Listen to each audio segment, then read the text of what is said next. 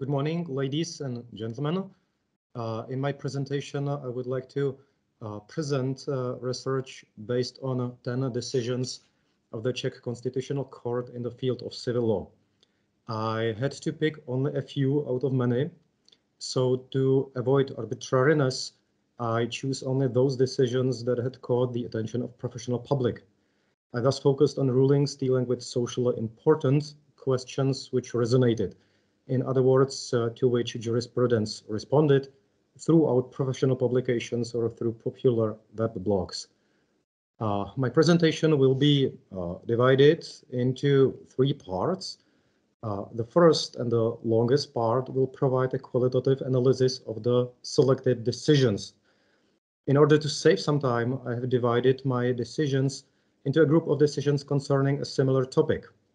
I will briefly introduce each group, mention relevant facts of these cases, and point out the most important legal aspects. In the second part, I will address questions raised in the call for presentation. And the third and final part will be dedicated to the quantitative analysis according to the research designed by Professor Todd. The first group concerned cases from the field of family law. I will start with a case in which the Constitutional Court dealt with the possibility to adopt a child by a registered couple of a same sex. Czech Republic, similarly to Hungary, prohibited registered partners from adopting a child. The relevant legislation was contained in the Czech Civil Code and in the Act on Registered Partnership. Civil Code allows the adoption only in case of a married couple. There is, however, one exemption from this rule, which allows the adoption by an other person. In other words, not by a couple, but by an individual. The Civil Code also does not explicitly exclude an interpretation of a term other person in such a way which includes also a registered partner. However, it is the Act on Registered Partnership which contained a strict prohibition of, or express prohibition of this possibility. As a result, Czech legislature allowed the adoption of a child by an individual who does not live in a marriage. The fact that he or she is a person of heterosexual or homosexual orientation is absolutely irrelevant. On the other hand, at the same time, the legislator prohibited this individual from living in an official and registered partnership. So you could become a parent de facto, but not de jure, which indeed was illogical. And why choose this case? Well, the question is, it is for the court or for the legislator to regulate the same-sex couples' adoptions, since there is no right to adopt a child. And I believe that the legislator is or shall or has the right to set the standards. Another thing which is worth the interest from the perspective of this research is the fact that the court refused to define the term family and to determine its meaning. It also avoided any deeper discussion as to the similarities and differences between a traditional family and a same-sex family, since objectively, there are some important differences between the two. It is the presence of a female or male parenting pattern which is missing in the same-sex family. And this thing should have been addressed, at least a little. In addition to that, the court used, in order to support its conclusions, arguments based on foreign case law. The term case law was used in a plural. However, the use of the comparative method was purposive, as only one Austrian decision was cited. And I guess that it is not surprising that it was a decision where the Austrian court reached the same conclusions as the Czech Constitutional Court. Second decisions concern a same-sex couple that has been married in California. One of the spouses is a Czech citizen, the other not. This couple has a child, and according to the law of California, both spouses have a status of a parent. One of them actually is a biological parents, but they do not know who, and the child was born to a surrogate mother. Czech common courts refused to recognize this status because of a conflict with public order as protected by the private international law. On the contrary, the Constitutional Court said that it is in the best interest of the child that his factual and in his country of residence also legal relationship should be recognized in the Czech Republic, which really is interesting as the law, which was applied by the common courts and the public or the reservation has an aim of protection of the best interest of the child. Thus, in this case, the Constitutional Court de facto replaced the Czech conception of the best interest of the child by the American one. I have also analyzed 3 decisions concerning the alternating care of children. The first of them was the case in which the court said that it is in the best interest of the child to be primarily in the care of both parents. So if all legal conditions are met, then entrusting children to alternating care should be the rule, not the exception. And this conclusion was indeed revolutionary. The civil code itself does not set any preference. All childcare options are treated as equal by law. However, in practice, the courts had entrusted children almost always to their mothers. With this decision, the practice has changed. Men became equal to women, or at least it seems so to the public. Nevertheless, in 2 subsequent decisions, the court somewhat shaped its former conclusions. To put it simply, the court said that every case concerning a child is unique. Thus, it is difficult to speak of binding and precedential effect of its case law, as its conclusions can hardly be generalized. And this really is important as well as interesting. The Constitutional Court usually understands, or in every other decision, understands its previous decisions in a very simple way as a binding case law, as precedents.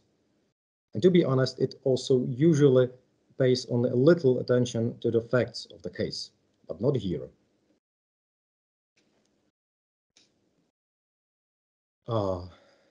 This line of decisions concerns the contract law, and it is significant for 2 reasons. Firstly, it enters the area of enforcement proceedings. Enforcement courts originally mechanically ordered executions on the basis of a judgment or an arbitration award without reviewing the conditions that led to its issuance. And I'm using here the term mechanically, which may have the pejorative meaning, but not in this case. This is something I would like to emphasize. Based on the case law of the Constitutional Court, are now these courts expected to essentially review the terms of the finding proceedings, and in some cases to refuse the enforcement. They must refuse the enforcement in those cases where the conditions of the contract are unconstitutional. And this brings me to the second reason why these decisions are significant. It is because they set certain constitutional limits on terms and conditions of contracts, certain amount of default interest, the use of contractual penalties, as well as a certain combination of contractual terms may under certain circumstances violate the Constitution. And this is so where the whole contract is either manifestly unfair or contrary to good morals. These boundaries are unfortunately somewhat blurry, but we now know that, for example, the amount of interest amounting to 185% per year is too much, and that this line of cases applies solely to consumer contracts. It also has to be emphasized that the civil law experts criticize this group of decisions as it may help people, but it also brings significant instability into the enforcement proceedings. And now I will deal with 2 cases dealing with consumer protection. Consumer protection is not directly regulated by the Czech constitutional law, by the Czech charter. In European Union law, it is safeguarded by Article 38 of the EU Charter, and this article states merely that Union policies shall ensure a high level of consumer protection. All the relevant legislation, all the standards are provided by secondary law. In a dispute between a consumer who failed to inspect goods at the time of its delivery and a seller who failed to provide the customer with all the necessary information, the Constitutional Court stated that a common court has to ensure consumers' rights to judicial protection. In doing so, it has to respect international obligations of the Czech Republic, the fact that certain powers were transferred to the EU, and the fact that fundamental rights and basic freedoms enjoy the protection of judicial bodies. As a result, common courts have a duty to promote Article 38 of the EU Charter and thus protect consumers, otherwise they would violate the relevant provisions of the Czech Constitution. Since the provision of the Article 38 is general, it is not possible to apply it directly. It doesn't have a direct effect. The secondary law and its Czech implementation does have to be taken into the account. The practical result, according to the Constitutional Court, is that the consumer may withdraw from a distance agreement within a period of 1 year, and also that the consumer is not liable for a reduced value of goods. And I would like to point out that this conclusion is not necessary from the viewpoint of the European Union law. And in fact, it was not required by it. It does not correspond to the principles of application of EU law as formulated by the Court of Justice, and is activist in the light of these principles. This approach is also problematic in terms of the Czech law, and above all, it is also overly complicated. It is basically like scratching behind an ear with the wrong hand, because the EU Charter is binding in itself. And being said, the Constitutional Court would have to leave its comfort zone and change its view of the EU law as it did with regard to international law. I consider it somewhat excessive to infer based on the right to a fair trial such consumer rights. Second case from this group concerns a hotel manager who had required Russian guests to sign a declaration condemning the conduct of the country with regard to the annexation of Crimea. The core of this case fall in the field of public law, as the key issue was the legality of the fine which was imposed on the hotel by the Czech Trade Inspection Authority. The Constitutional Court, in this case, interpreted restrictively the anti-discrimination law. As a result, no breach was found. The reason why I mention this case, nevertheless, is that it is also related to contract law and to unfair commercial terms and practices. This regulation, however, was not taken into the account. The court did not address either the Czech or the European consumer protection regulation. The Article 38 of the EU Charter hasn't been mentioned at all. And funny thing is that the panel was, in this case, exactly the same as in a previous activistic consumer decision. And by the way, the president of the Constitutional Court did one really extremely unordinary thing. He publicly declared this decision to be wrong. He also said that he is ashamed of it, and most importantly, that this decision should not be followed by common courts. And let's deal with questions now. The first question is hard to answer. The court deals with things as they come. The truth is that the court is quite open, and as even small value disputes can touch on serious constitutional issues. In reality, however, the cases that come to the Constitutional Court are filtered by attorneys at law, as the parties to the proceedings must be represented by a lawyer.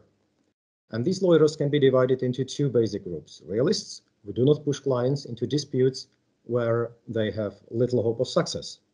And the other group, which is permanently increasing, are the activists who always see a chance to change things. And the fact is that the Constitutional Court is a relatively difficult institution to predict. So filing a constitutional complaint therefore makes sense, because there is always a certain probability that the Constitutional Court will assess the case differently from the previous case. Nevertheless, the question may be rephrased. Which judge is most likely to deal with ordinary people's disputes? In the past, Justice Eliška Bagdarová was considered to be a lottery jackpot. At present, I would personally prefer Justice Kateřina Šimáčková to be the judge or rapporteur in my case. The second question, as to the rights concerned, in the first case, the decision was based mainly on a right to human dignity, together with the rights to privacy and the prohibition of discrimination. Petitioners relied on the prohibition of discrimination, plus prohibition of discrimination based on sexual orientation. In the second case, the decision was based on the right to family life and the best interest of the child. Petitioners invoked the best interest of the child plus the prohibition of discrimination. In the third, fourth, and fifth case, the right to parental upbringing and care, as well as the right to family life, were breached according to the court. The interpretation of the subconstitutional law was based on the principle of the best interest of the child. Petitioners relied on same rights plus the right to a fair trial and prohibition of discrimination. The sixth to eighth case were based on a right to a fair trial and a right to a statutory judge, and partly the right to own property. Principle of fairness and good morals radiating into the subconstitutional law were also taken into the account.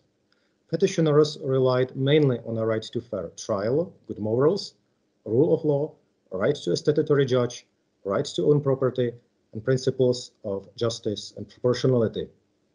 In the ninth case, the petitioner invoked the right to a fair trial, right to own property, and principle pacta sunt servanda. The court relied on a right to a fair trial in combination with some other provisions of the Constitution, plus with the Article 38 of the EU Charter, which calls for a consumer protection. And the last case concerned the freedom of expression, plus the right to engage in enterprise. The petitioner relied on a provision of Charter according to which everyone may do that which is not prohibited by law.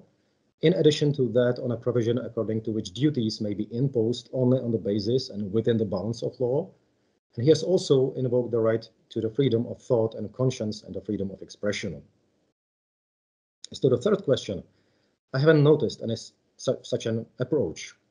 In fact, in one case, the court used another case which was delivered in a field of public law in order to support its conclusions. Fourth question, the court has been inspired by the Drittwirkung doctrine by the Bundesverfassungsgericht. As a result, indirect effect of fundamental rights was introduced into the civil law matters. And this approach was followed also by the Czech legislator and found its way into the civil code. According to this act, each provision of private law can be understood only in accordance with the Charter and the constitutional order at all.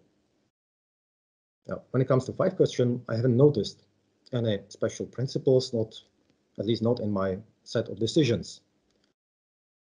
Another question, yes, the court tends to rely more on values. It also reflects people's stories. In addition to that, the court usually does not take the formalistic approach that is so often typical for ordinary courts. And in addition to that, the court often uses dogmatic arguments, dogmatic reasoning. Special features or interesting phenomena. The court often really tries to help the individuals concerned. The potential future negative consequences of such a decisions are often overlooked. And this is something that is typical, I would say. Even one of the justices, Ludvík David, in one of his dissenting opinions said that he has great respect for the knowledge of constitutional law that his colleagues have. However, that it is not on his experience that the same colleagues sometimes assume that the insight into the constitutional values and principles guarantees or rather replaces knowledge of the know-how of the relevant field of subconstitutional law. Well, in my last slide, the last and third part, here you can see the statistical data. And as you can see, the grammatical interpretation was of little significance. Of course, it is always there. In the beginning, it is the starting point of the interpretation. But it wasn't huge. It wasn't used much into the detail. The court in my set of cases heavily relied on external arguments, in particular on the case law of the European Court of Human Rights. It has also taken into the account the opinions of the Committee on the Rights of the Child. And also the interpretation was often based on previous case law of the Constitutional Court. This was quite common. And as I have said already, also the use of non-legal arguments was quite common in these civil law cases. Together with the value-based approach, also the dogmatic style of reasoning was typically used. I haven't noticed any use of the subjective teleological interpretation, not at all. In fact, it was once replaced by the evolutionary method of interpretation. So I guess that's it. I have used all my time, so thank you for your attention, and I'm looking forward to hear other presentations.